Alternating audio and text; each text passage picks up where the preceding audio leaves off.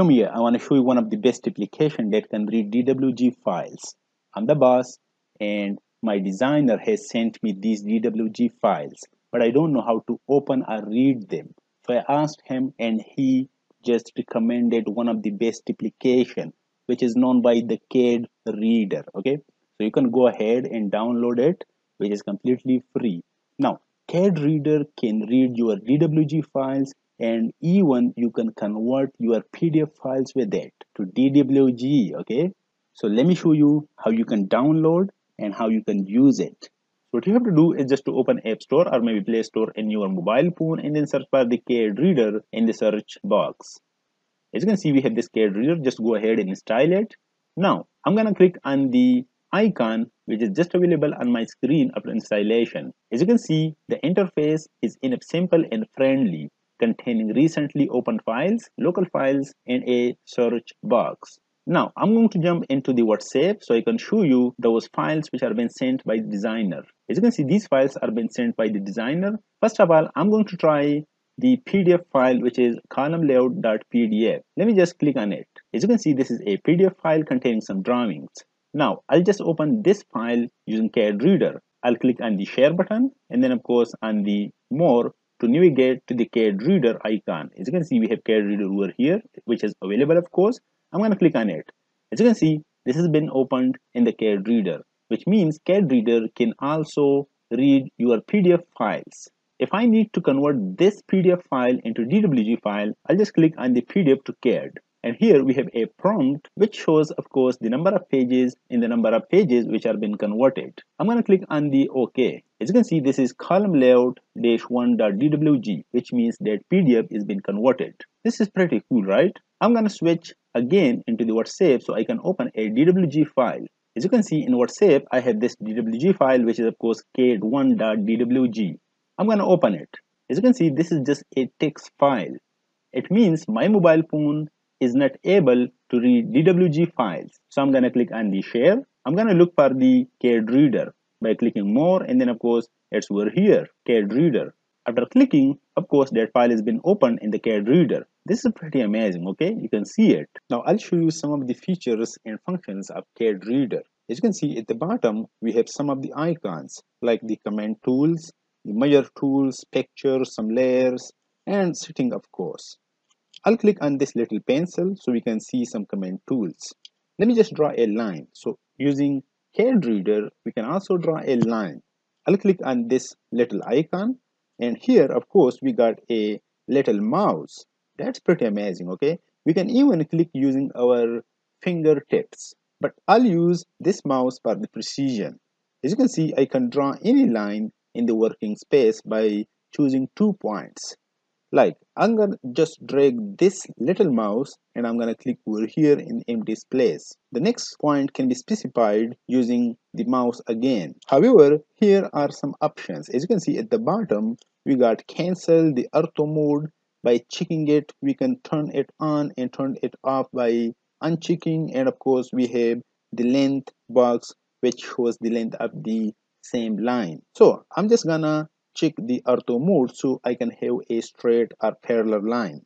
As you can see, we can even just control the length of the line. Now I'm just gonna click the second point or just specify the second point. As you can see, that's the line. Let me just delete it by clicking that cross and then click OK. Again, I'm gonna click on the same icon and this time let me just draw a leader. Okay, let me just label this circle. Okay, I'm gonna click on the leader. Now I'm going to select this circle by the same mouse. As you can see, this is just the circle, and for the text I'm just gonna click near to the same point. Now I'm gonna just type dia equals 10 centimeter. Whatever the dia is, I'm just showing you the features. Okay, I'm gonna click OK. As you can see, that's pretty cool leader. Okay, next, as you can see, we can even draw a rectangle, and next we have an ellipse, okay, which can be used to draw a circle and even an ellipse. And then of course we have some text, like let's say this is the bedroom, okay, and there's possible over here like maybe bedroom, and the size is going to be 3 by 4 meters. Okay, I'm gonna click OK, and as you can see, this is the same text. We can go ahead and just adjust the same text at the middle. That's pretty cool. Okay, next, as you can see, we have this text one word to. For that, I'm just gonna open another DWG, which is the column layout. Again, I'm gonna click on the pencil and then the text. I'll just type C in the content and then start number is going to be 1 and the suffix is just okay for me. I'm gonna click on the OK. Now I'll specify some points, okay, near the columns. As you can see, this is column 1, the column 2, the column 3. It means that we can just place continuous numbering text, okay, or you can say auto number text. That is column 3, that is column 4, and so on. Alright, next, let me just try the measurement tools. Well, here, as you can see, this is a toolbar, and I can just measure the distance between 2 points very easily, okay. You can say let's just determine the distance between these 2 columns. I'll just specify date column and this horizontal line, okay. I can even adjust the dimensions line. As you can see, this is pretty cool. You can see it. And again, let me just open this measurement tool. And let me just try the X over Y, which means the northing, easting, or maybe the easting, northing. For that, I just need to open another DWG file. And let me just open this CAD1.dwg.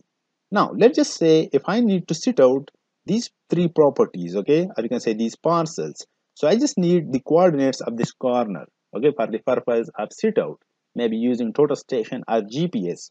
So I'm going to click on the measurement tools and then of course this X by Y, okay. Now I can activate the mouse so I can drag it over here to this point.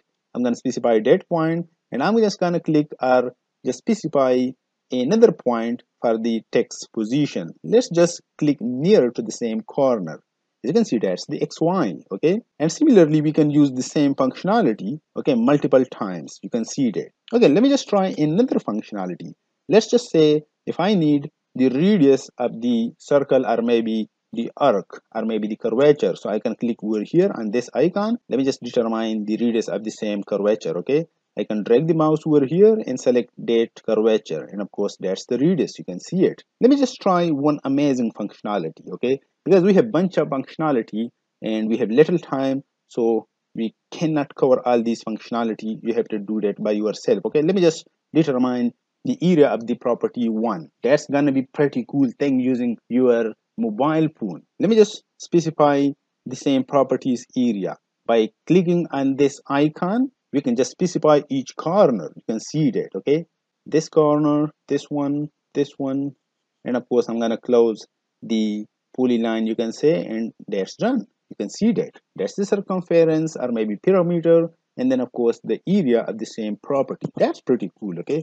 We have more things in the same toolbar. You can see we have some layers management. We have of course some model and layout switching, okay, we can do that. And of course then we have some unit setup, and which can be just managed, and even we can of course just switch the units, okay, by checking these boxes. Okay, the final thing which I want to show you is just something. As you can see, we have multiple drawings over here, okay, and of course I can click on the model and layout. So we have multiple models and layout. As you can see, that's just switching, okay. We can switch from one layout to another layout. So in short, CADReader can be used to measure distances, to determine areas, and to label or annotate, and to have some commands in the existing DWG. See you in the next video.